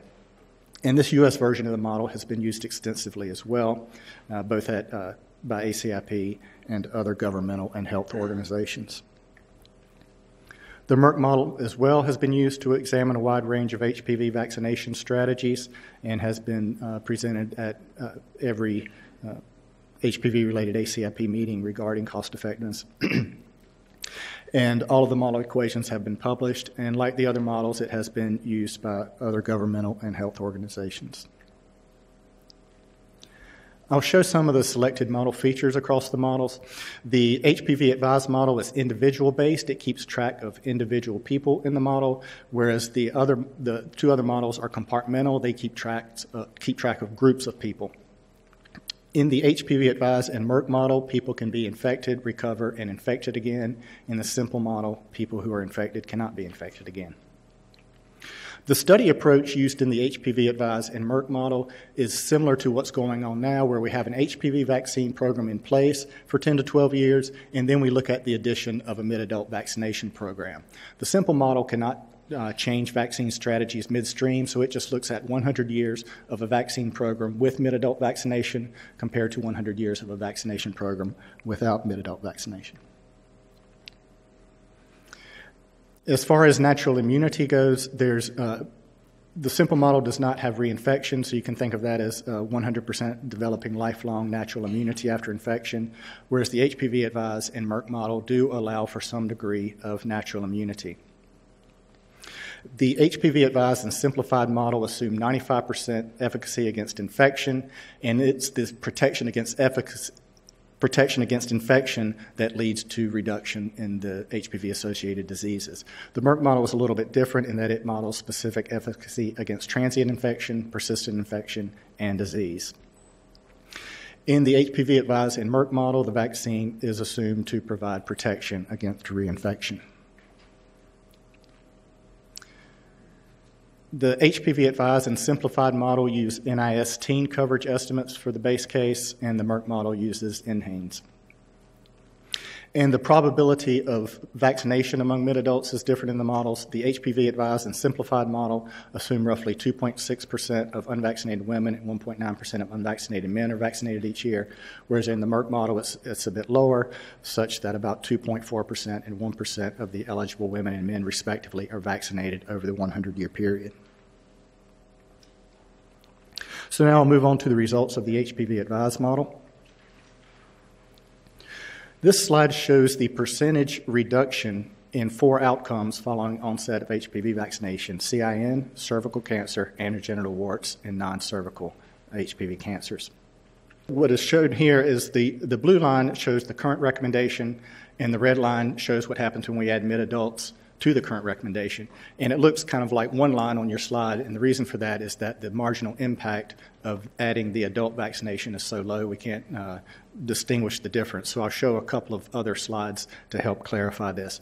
So before doing so, if you look at the anogenital warts, for example, with the current recommendation, there's 32 million cases averted, and then expanding it to include the mid-adults up through age 45, we have about 313,000 additional cases. So this will make the next slides more clear, keeping those numbers in mind. This shows the health outcomes prevented over 100 years with the current recommendation compared to no vaccination. So this is in thousands. So as I mentioned, for anogenital warts, there's roughly 32 million cases averted over the 100 years. The next slide, I will show the same layout, except it will show the marginal impact of the mid-adult vaccination, and you'll notice the scale on the left axis will change. So it's now down into the hundreds instead of the tens of thousands. So, for example, the dark red bar for anogenital warts corresponds to the 312 million additional cases prevented that I showed on the previous slide. If we extended vaccination just to age 30 years, as shown by the lighter blue, then it looks like about 180 million additional cases averted. This table shows the number needed to vaccinate to prevent one outcome for the 4 outcomes shown here. So, for example, with the current recommendation compared to no vaccination, there's 1 death averted for every 605 people vaccinated. However, if we expand vaccination to include ages up to 45, then it takes about 10,500 additional people vaccinated per death averted.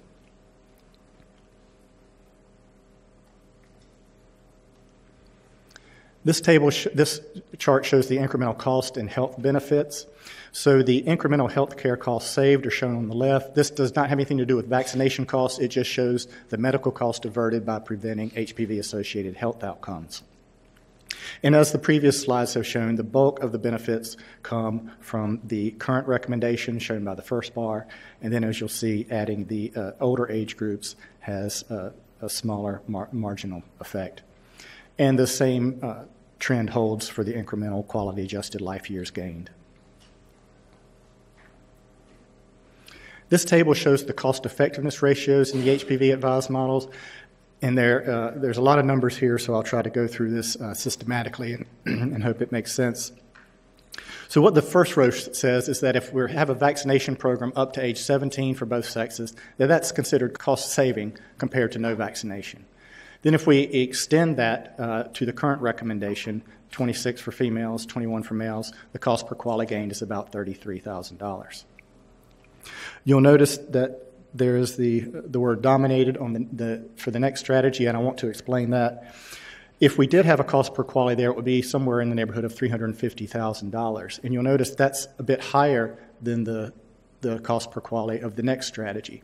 So when a strategy is followed by a more effective strategy that has a lower cost per quality, we call that strategy dominated, and we remove it from the comparison.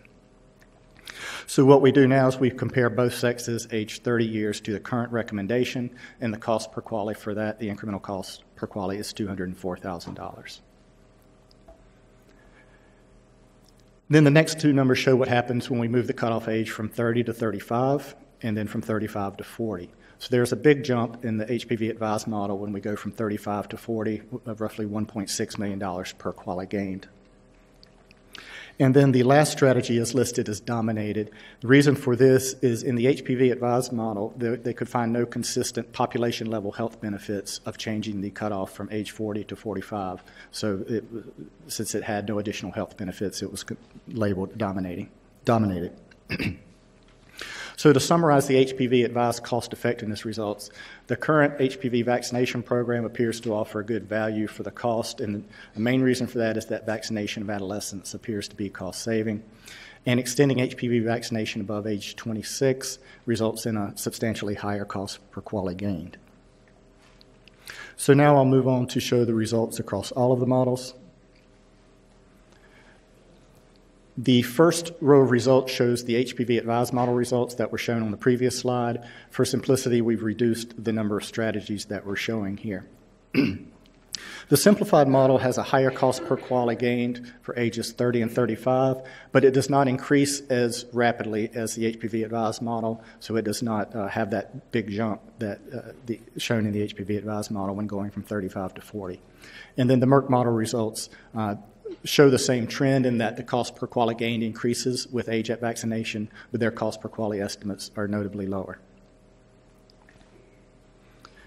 So what explains the differences across the models? There's no one single factor that accounts for the different results. We're looking at a whole range of factors to understand this better, and I'll just show a couple of examples now, two of the important factors that we've found so far. The first is natural immunity assumptions. In general, the cost per quality gained decreases as the degree of natural immunity decreases. All else equal, if a model has lower natural immunity, then it'll result in a lower cost per quality. So the simplified model assumes 100% natural immunity, and that can explain why its cost per quality estimates are a bit higher than the other two for some of the vaccination strategies. And the HPV advised model assumptions may result in a higher effective degree of natural immunity than the Merck model, and I'll show the impact of that in this table. What this shows is the Merck model base case results and the HPV advised model base case results. The first row shows vaccination through age 30 years compared to the current recommendation. And in that, as shown before, the HPV advised model base case was $204,000. In the lower natural immunity assumption scenarios, the cost per quality is $146,000, but in the higher natural immunity assumptions, it's closer to $230,000. And the same relative trend holds when looking at vaccination through age 40 years compared to the current recommendation. As far as vaccination coverage assumptions go, the preliminary results so far in the HPV advised and simplified model, these results are not particularly sensitive to moderate changes in coverage. However, in the Merck model, the cost per quality gained by mid-adult vaccination increases with higher historic coverage assumptions. So as I mentioned, the Merck model looks at introducing mid-adult vaccination to an established HPV vaccination program. So if they assume higher coverage at the time, in the first 10 to 12 years, then they have a higher cost per quality of adult vaccination. So, for example, in their base case, using the NHANES coverage assumptions, the cost per quality gained was $85,000. When they use the NIS-10 coverage assumption, it's $171,000. So our next steps, as I mentioned, the ACIP review of the models is ongoing, and we will continue working across the modeling groups to document the main differences in the model structures and assumptions to better understand the implications of these differences. For example, we know that the implied median age at which causal HPV infection acquired for cervical cancer, we know that that median age differs across the models. And we want to address feedback from the ACIP review, and we want to provide more details to the work group in subsequent presentations. So for the February ACIP meeting, we want to give more details of the models. I did not go into details about the assumptions and the limitations and the sensitivity analyses and so forth. We want to provide responses to the health economic reviews, and of course we want to provide responses to whatever feedback you have for us today. And I want to thank all the modelers who have provided their preliminary results. And at this point, I would like to see if there's any comments from the modelers who want to add to this presentation. Thank you so much for that presentation. It looks like we do have one comment from the audience. Please just state your name and your affiliation, please. Good morning. I am Lamino Basha, a health economist with Merck. As Hal mentioned, we are health economists, we're exciting. So thank you for the presentation and the opportunity to comment on the results of the model. And you had a very clear presentation. I really appreciate that. The fact that the three models produce different results is a little bit surprising to us, given the fact that in previous reviews, actually, the model were aligned when evaluating younger age groups. And so it is really important to figure out the differences, and we welcome the next step that you outlined in terms of understanding the structural differences, especially regarding the key assumptions that drive the results, as well as the inputs that actually produce those different results. I think you outlined two important ones that I think are really relevant to this age group recommendation. One is the natural history assumptions, and the other one is the median age of infection. So if you look at the first one, actually, if you look at the simplified model, I think it makes the assumption that recovery from infection is not taken into account. And that is fundamentally inconsistent with the natural history of HPV infection. In our preliminary analysis, when we relaxed that assumption, the results actually changed dramatically for vaccinating this age group. Regarding the median age of infection, in the HPV advised model, and I don't think you showed this in the presentation, it shows that most infection happen before age 18. So the median age of infection is around 18 years of age. By the time that a person is 26 or 27, about 80% of infection actually happen. And therefore, the benefit of vaccination of this age group, as predicted by that model, is going to be much lower. So I think we have a lot of work ahead of us, actually, to try to align on the assumptions and figure out all those differences. Thank you. Thank you very much. Oh, one more comment. Thank you. I did have a question for you. I'm not a modeler, though. I have a question regarding the, in all of the models, you include current recommendation, and then you say females and males at certain ages, and I imagine that includes catch-up vaccination. And one issue that comes up with pediatricians that in practice is the issue of the gap between the children who were vaccinated with the 2 and 4 valent versus the 9 valent.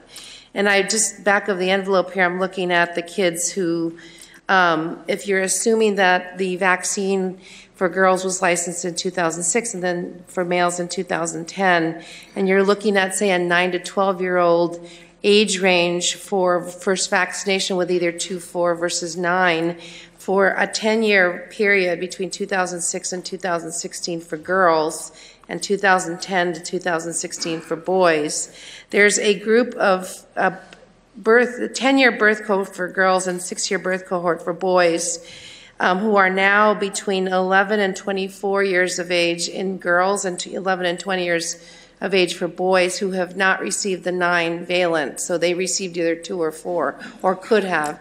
And so the question is, did you model those catch-up vaccines into this or not? Because that's a reasonably substantial number of kids, and we do get questions from our pediatricians about what to do regarding those catch-up. And in the past, we have heard that there's no recommendation to include them, but I'm wondering if you took that into consideration with your model. Thank you. Yeah, my understanding is that the HPV advised model did take those differences into account when it was done. I think one of the main issues, though, is we looked at the marginal impact of adult vaccination strategies. So we kind of took the approach that whatever is happening with the young people would be the same in either strategy. So it cancels out when you compare the mid-adult vaccination strategy to a scenario of no mid-adult vaccination strategy. But we can have a more detailed answer to that question in the future. Dr. Lee? Sorry, one more question for you, which is, it relates back to the Future 3 study. I was noticing that there was certainly a difference in the efficacy between per protocol and intention to treat. Do your vaccine coverage estimates assume per protocol, so series completion, or do you allow for people who perhaps start the series but don't complete the series, and do you have variable effectiveness in the model? Yes, the models differ a little bit for that. The Merck model follows, keeps track of doses. In our model, we just assume, in the simplified model, we assume that people who are vaccinated all complete the series. Okay. Thank you. Oh, it looks like we have one more question. Dr. Bernstein? I was just a bit confused. I mean, this was a great presentation, and it's neat how you've tried to factor everything in. Why wouldn't you consider the person infected recovering and then being infected again in all three models? Why would you, the two of the models did not, and the first model, the HPV advised, did. Why the difference? Why not use the same strategy for all three models? The simplified model, as one might guess, is a bit simplified compared to the others. So one of the simplifying assumptions is to estimate the impact of vaccination based on the cumulative reduction in lifetime acquisition, and it doesn't model natural history from infection to disease. It's a major simplification that enables us to look at this in a different way than the other two vaccines. So there's limitations to that approach and some benefits as well. Thank you so much. We'll move on. I think Dr. Markowitz has a couple of slides. I do want to acknowledge that it is unusual for us to present economic analyses before they've been fully reviewed, but we felt like because of these differences in these models, it was important for you to have a preliminary understanding of them, and then you'll hear more in February. So to end this session, I want to review very briefly the work group plans and policy considerations regarding the expanded age range for 9-valent HPV vaccine. So as you heard, the policy question being addressed is, should the upper age for HPV vaccine catch-up vaccination be expanded beyond the current recommended ages? And before I discuss some specific issues regarding this, I want to mention 2 points. One, that in discussions with the work group members, they all felt that they wanted to reinforce the importance of the routine schedule and the fact that HPV vaccine will have greatest impact when administered before onset of sexual activity and HPV exposure. And again, I want to mention that the work group is still reviewing results from the health economic analyses. They only recently were able to see these, and also other data related to this policy question. Just a reminder, our current recommendations, routine 11 or 12, catch-up through age 26 for females, 21 for males, and certain populations through 26, and males 20 through to 26 may be vaccinated. So these are some of the discussions that the work group was having. Of course, for the routine age, there'd be no change based on this expanded age recommendation, the expanded age indication. For routine catch-up, the work group discussed harmonization of the upper catch-up age for females and males. This has been discussed at several ACIP meetings, and there's general support for this. And this harmonized age could be the current age at 26 or a different age, and of course this depends on further considerations, as I mentioned earlier. Although the work group is still reviewing the health economic models, they did consider recommendations if the routine catch-up age is not expanded through age 45. And for persons older than the determined catch-up age, whatever that is, almost all work group members felt that a recommendation for individual decision-making could be considered, and that individual decision-making would be through 45 years. The work group did discuss the pros and cons of individual decision-making, which used to be called Category B, before that a permissive recommendation. And many work group members are aware of the challenges of a recommendation for individual decision-making for other vaccines. However, work group members felt that for this vaccine, which has a routine recommendation as well as a catch-up recommendation in some age groups, that it could be recommended for individual decision-making for individuals beyond the upper age for a routine catch-up. And several liaison organization members are on our work group and supported this position. The work group members did briefly discuss that if an individual's decision-making recommendation is made in some age groups, that guidance would be needed.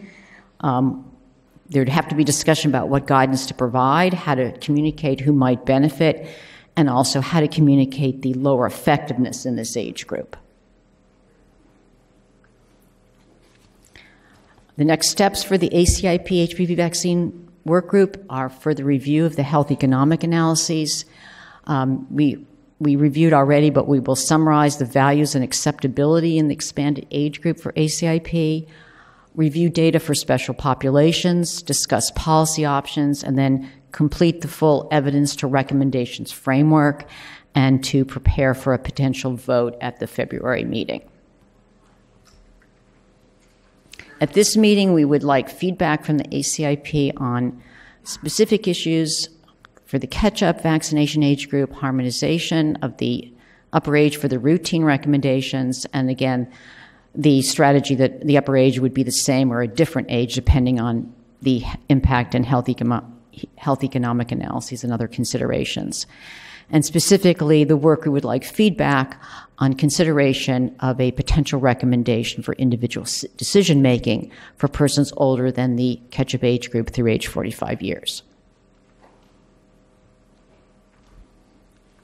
And I think that's my last slide. And I want to thank all the work group members again for a very robust discussion we've had over the past few months. Thank you. Okay, so we have a few minutes for discussion and comments from the committee. Any questions or anyone want to get started? Dr. Hunter? Thank you very much. So great presentations. I think for me personally, it's pretty straightforward that the harmonizing the upper age of catch-up at 26 would make it very much easier for especially primary care folks to implement this. And I'm also generally in support personally of the individual decision-making for the older group. The comment I wanted to make was that if I understood your presentation earlier about vaccine supply, especially if the worldwide supply affects our supply in the United States, that for the next 5 or 6 years, if we give more vaccine to older people, then there's less vaccine that's going to go to younger people. And I don't know if that's been calculated into any of the economic analyses, that could have an effect on that too. Well, let me comment on that. We've been told that there's no current and there's no anticipated vaccine shortage for the United States, and there may be someone here who wants to comment on that. But I wanted to show the supply and demand situation internationally because some of our work group members were aware of that and concerned, and it has been discussed a lot in the international community. But we've been told there will be no shortage in the U.S. It looks like there's someone who's going to comment on that. But we were told there would not be a shortage of the new shingles vaccine, and that was not the case. Hello, I guess. Good morning. My name is John Yakovic from Merck Supply Chain Management. And thanks for the opportunity to speak to the committee today. Several points to share in relation to the question that was asked. So first, we do remain extremely confident that we can meet the forecasted demand for the U.S. market, given that the indication for the 27 to 45-year-old age range has been planned for several years. We can also share and validate that there has been unprecedented increase in worldwide demand for our HPV vaccines. Demand has doubled in the last year alone. This was driven through new and expanded vaccination programs around the world, as mentioned in the previous discussion and review. Notably, the largest increase in demand was driven by policy changes for Gavi countries. So that would be moving from demonstration programs to the multi-age cohorts that was also mentioned. So in Merck, increasing our global supply of HPV vaccines to meet this demand is a top priority. We do have plans in place to almost triple our supply over the next few years based against our 2017 baseline that we have. Looking at 2018, we were able to double our supply of Gardasil to Gavi eligible countries compared to 2017 supply. Gavi country launches remain a priority for Merck, and we anticipate that the volume for Gavi launches will represent the majority of our supply increases over the next few years. The biggest increase in 2019 from 2018 will be for Gavi countries, and that'll bring the supply to Gavi in 2019 in significant excess to our supply for the U.S. The final note would be that our U.S. supply against our global supply is less than 20%. So that keeps us confident to be able to support the U.S. demand that we have out there. Thank you very much. Thank you. Do you have a quick comment as well? Yes, Leonard Friedland from GSK. Just to give an update on what's happening with our HPV vaccines. As you know, over the last few years, GSK has reduced our manufacturing capacity for our 2-valent HPV vaccine in the United States, given the recommendations. But around the world, I think it is important to update on supply. So we've been evaluating the potential to increase our capacity in the medium term to supply the countries as outlined by Dr. Markowitz, where there is an imbalance between supply and demand. So we're looking to increase our capacity to meet the demand for the 2-valent vaccine where it is recommended around the world, so that we can be part and continue to supply vaccine through the national immunization programs to meet the worldwide demand. Thank you. Thank you. Dr. Freihofer. Sandra Freihofer, American Medical Association. As a practicing physician, this discussion has been so helpful and really demonstrates the value of ACIP and going beyond just FDA licensing and helping clinicians determine which of their patients will benefit from this life-saving cancer vaccine. And it's also, as we've been discussing, a reality check on how our decisions can make an impact globally. And this is a perfect example of how ACIP can help clinicians with value-based care and judicious use of resources. And I congratulate Dr. Markowitz and her team for just an excellent discussion, and I can't wait till February. Great. Dr. Foster? Steve Foster, American Pharmacists Association. Excellent presentations today. I really do appreciate them. One other thing to mention under the individual decision-making that may have an effect on that is the accessibility to pharmacies. Every state has a different law rule on what pharmacists can do, and there are a few states that actually state with regulations that unless it's a quote A category or the recommendation to give as a general thing, pharmacists cannot do that. Pharmacists will become an important part in this type of program because this is the age group that typically gets a lot of their vaccines in a pharmacy. So I wanted you to be aware of that as a possibility influence in that. Thank you. Other comments, Dr. Goldman? Thank you. Jason Goldman, American College of Physicians. I want to thank the work group in the ACIP on tackling this very important issue. Certainly, women's health is a very important initiative for the college. Anything we can do to promote that, we certainly are advocating. I think increasing the catch-up age to 26 as well will be very helpful from the primary care perspective. And it'd be interesting with the individual decision-making to see the economics of those who are going to be changing their lifestyle at later years in life and how that might affect the decision making, as we saw about 27% divorce rate or separated by a certain age. So that might be a play into the recommendation as to how it affects the quality of life and the cost based on those later years. Thank you. Sorry, I know. Sorry, Dr. Rockwell. Hi, Pamela Rockwell, AAFP. I just want to make another plug as a family physician and a clinician that the harmonization of the ages for males and females would really be helpful, especially in this age of electronic health records where oftentimes much of our support staff is helping us to immunize and these best practice alerts pop up, and if it's not what we, I think, still call an A recommendation comes up, some people are just not up to date and they don't realize that young men who may fall into other categories or who may wish to have the HPV vaccination are eligible, and so they're not getting it. Thank you. Dr. Lee?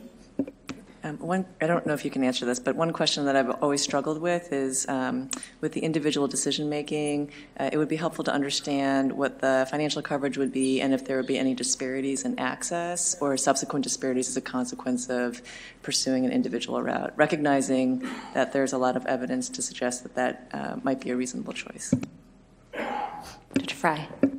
I would just like to build on that thought. Is there a way to look at what the, if a change in recommendation should occur, is there a way to look at the impact on demand in general to start to think about whether or not there will be enough drug available or vaccine available to meet those demands in a timely manner?